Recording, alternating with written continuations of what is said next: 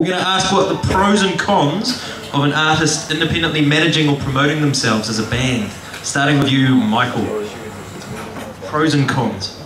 Of managing yourself? Independently managing, yeah. Right. This is kind of relevant to me because we have had two managers in the past and fired both of them and ended up managing ourselves. And I guess it's kind of down to how much control you want to have over what you're doing.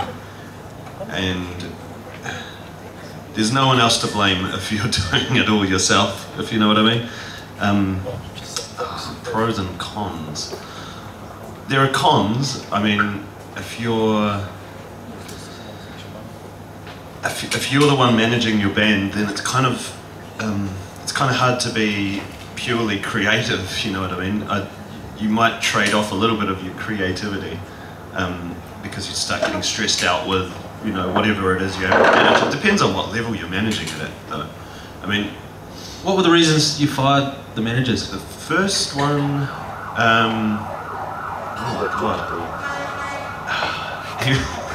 he wasn't our kind of guy.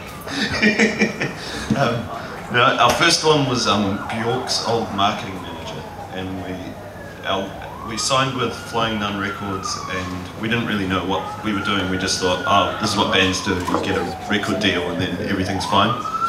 And then they said, oh, we got a manager for you. And we were like, oh, cool. So we had a look at the contract, got a lawyer. He said it was pretty good.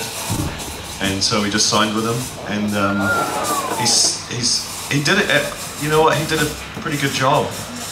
But it wasn't what we wanted to do at the time, if you know what I mean. So we, and around that time we met a guy called John Baker who was tour managing the White Stripes, and he put us on, and we supported them. And he convinced us to drop our other manager, and we really wanted to get rid of him. We wanted John to be our manager, so we got him instead. And he was great, but then he wanted to be a really big creative part of the band, and so then you had this other ego in there, sort of thing, and so he did a good job, but you already had quite a few egos in that band, though. Yeah, there's a lot of egos, man. So you know, like, and we always kept it pretty much our own thing anyway. So if John was saying do this, then we were like, nah, you know. But he did do some pretty bold stuff that we thought was pretty cool at the time, like.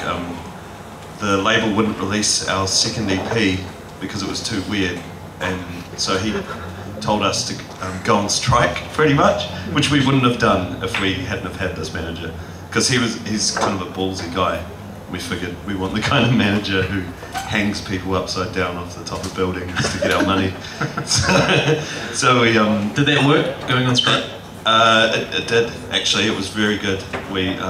And we wouldn't have done this. We would have just been like, oh, okay, we'll change it then, and be all upset about it. But instead, yeah, we went on strike and we made our own 7-inch, and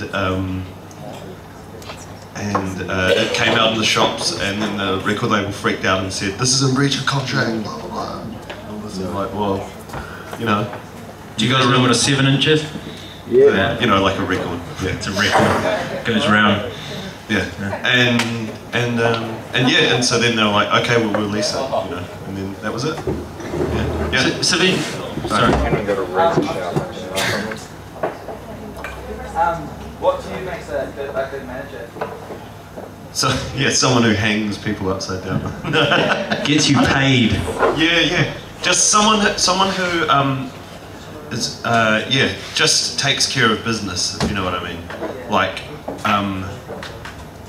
so that you don't have to think about that stuff, and they take care of you, and then because they're getting a cut from your sort of thing, right? So you want them to make their cut, if you know what I mean, their 20% cut or whatever it would be. So yeah, someone who gets you money, or gets the company money, which is the band. Yeah. Well, actually, I actually disagree with that. I think someone who is kind of in a way a good thing, because it's our job to be kind of not, but when it's time to get us paid. We want someone who's, you know, like, if they have to be a about it, they'll be a about it, you know what I mean? But us, we can just go, oh, look, hey, whatever, you know.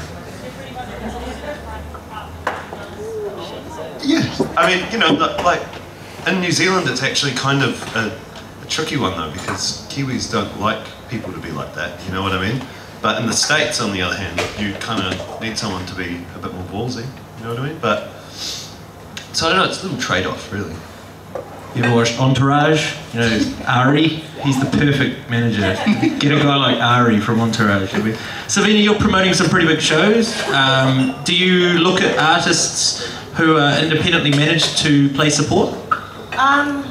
I think to start off with, I was just getting mates bands and stuff like that to play, and it was just a lot easier because you could just talk to them and... How'd you hear about them? They knew. Oh, just because they were hanging around. I was just always around musicians, could never get rid of them. We just grew up all the time, just musicians all around me, and that was a good thing because I could always find bands to play, and it sort of just grew from there, I guess. And I guess the way of sort of developing my all ages shows, just with my job in music publishing, got to meet a lot of bands and stuff like that, and you kind of get to know them and stuff like that. It's actually quite easy to try and get a band to play at your show, so that sort of works. I guess the good thing about talking to a band directly is that you can just be a bit more sort of straightforward and kind of just say, look, here's a show, here's who's playing, this is when it is, are you keen? And it'll be like, yeah, cool, we'll do it. But usually a manager would go, oh, okay, how much are we going to get paid? Or what are you doing in terms of, you know, they'll ask you all of this stuff. And even though you're doing all of that stuff, you sort of feel like perhaps you're not, perhaps they think that you're not sort of doing your job. So I think that's sort of a difference. But I mean, most managers that I've dealt with are really, really good. And I guess if I know a band's managed by a certain personality, I might not actually even choose that band because I don't want to deal with that certain manager. And it does, I think what Mike broke up, had a good point actually about the whole kind of thing. It's like, I think a manager does need to stand up for their band, but I think there's sort of a way to go on about it. But it's different in New Zealand to overseas, even Australia. But usually, you know, sort of usually speaking, I'd say that the most managers and tour managers that I've dealt with, the ones that are just the most intense, they seem to be the ones managing all the big, you know, bands that are doing really well.